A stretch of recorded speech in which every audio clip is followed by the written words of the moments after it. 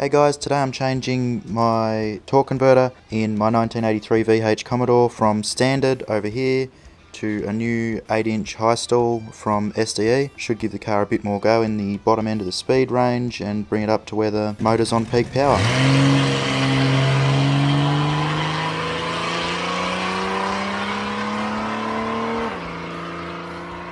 So the first part of this job is to partly fill the converter, just so it doesn't draw as much fluid out of the auto on the first startup. I'm using Newlon Dex 3.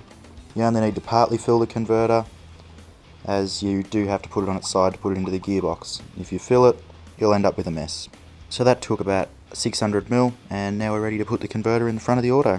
So now I'm going to install the high stall into the auto. There's 3 distinct notches you'll feel as you put it in. 2 shafts, and the most important, the last one that you'll feel, is the oil pump drive, which if I put in front of the camera is these 2 drives here. You want to make sure you line that up. Do not try and force the converter in if you can't feel that slot in. The issue that a lot of people have is that they'll slot the converter in, line the gearbox up to the back of the motor and force the converter into the flex plate, which essentially tries to push the oil pump out the back of the gearbox. Not good, gets expensive in a hurry. So very easy. Line it up. In. There's one slot.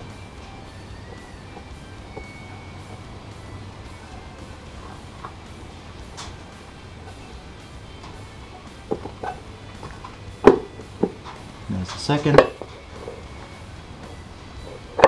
And there's the third. Simple. Don't rush. You'll have it no problem.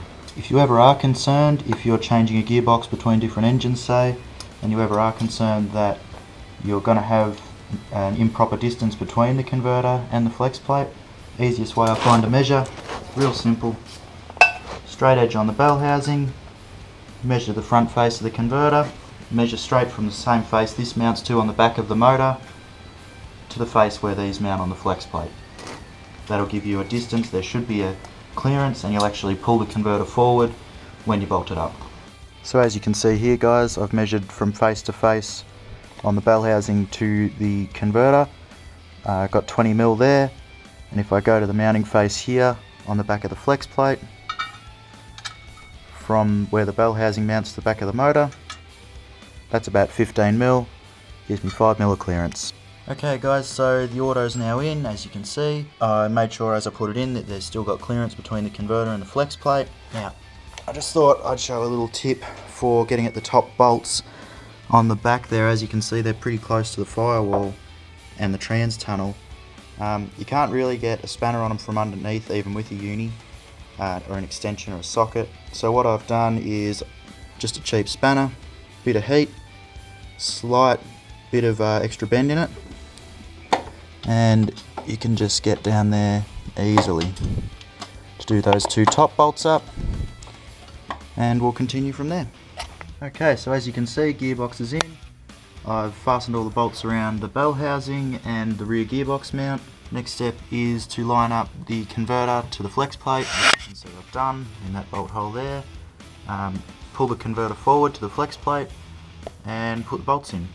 Okay, so all the flex plate to converter bolts are torqued to 47 Newton meters with a little bit of blue Loctite on them, and just marked to see if they move in the future. Next is the drive shaft, cooler lines, and then fill it up with ATF. So the next step after installing the flex plate to converter bolts and torquing them is to install the drive shaft. Real simple, slip in at the front, center mount bolts, rear saddles. You want to make sure you get that central when you do them up, and torque them up.